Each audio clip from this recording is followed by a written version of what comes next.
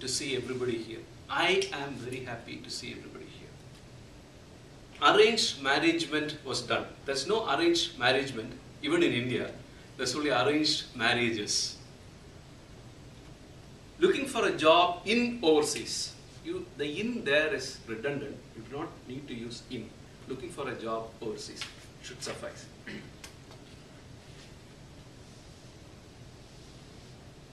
Now, some incorrect usage of plurals. This I have heard repeatedly in our Toastmasters chapter meetings. Sometimes we have a tendency to use plurals where it is not required. Toastmasters of the day.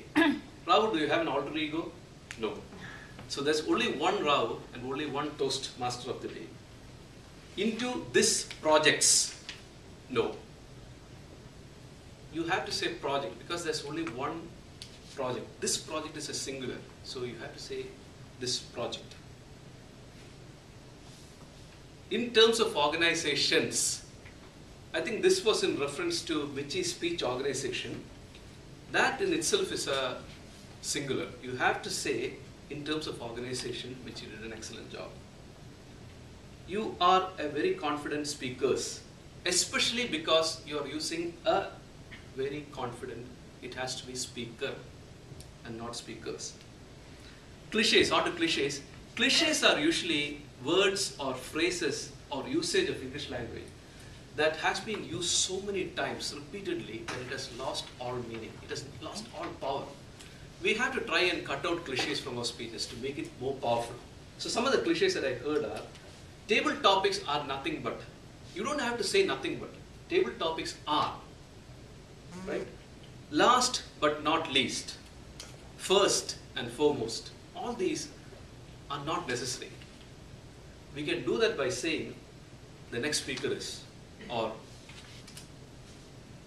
in conclusion, or instead of first and foremost, firstly, let me do this. So is that Toastmaster Club recommendation or it is your recommendation? It is a cliche. It is known as a cliche. Last but least is continuous use wherever you go. It should not be used as far as possible. It doesn't add any value to your speech. So is it your recommendation is coming from where? That's what I'm trying to find out. Better linguists than me have acknowledged that these are cliches. Okay. Yeah, these are all learned. So I wouldn't have known this myself hadn't I joined Toastmasters and learned from very how do you say that? Expert language evaluators. Yes. Weak use of the language. In a sense, your speech will be more powerful. That in a sense there is again redundant and it actually weakens the usage of, it will make your speech more powerful. You just have to say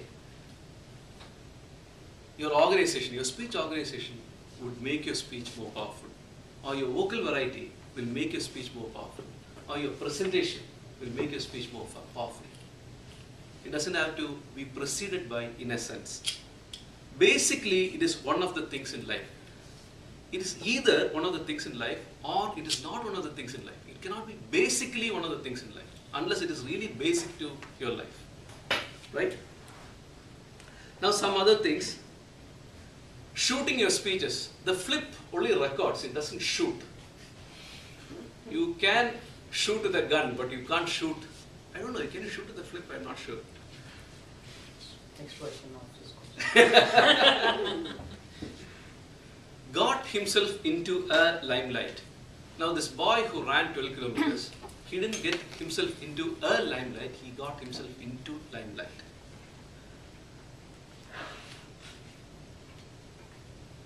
For Alan, you took 6 minutes. Now for Alan is not required there. Alan took 6 minutes and something seconds. For Alan, you took 6 minutes. For Prabin, you took. So that's not required. You just have to say Alan took 6 minutes. Adam took 5 minutes. Dan took 2 minutes, and so on.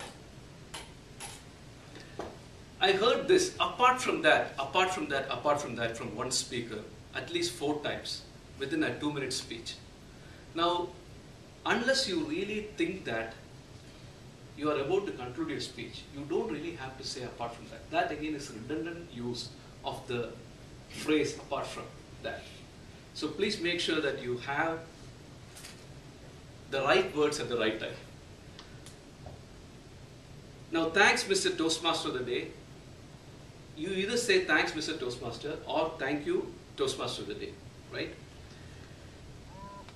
Guy and boy meet together. I don't know if, sorry, I shouldn't be commenting on this, sorry. There is responsibility in the back end. I don't know what that really meant, but I believe that you meant, this was in commitment, right? Was it commitment? Yeah, there's a lot of responsibility when one person commits to the other. I think that's what you meant. So there's no responsibility in the back end. That does not make much sense. That's all I had from a language evaluation standpoint. I learned a lot today. I hope you did as well. Thank you very much. Yes.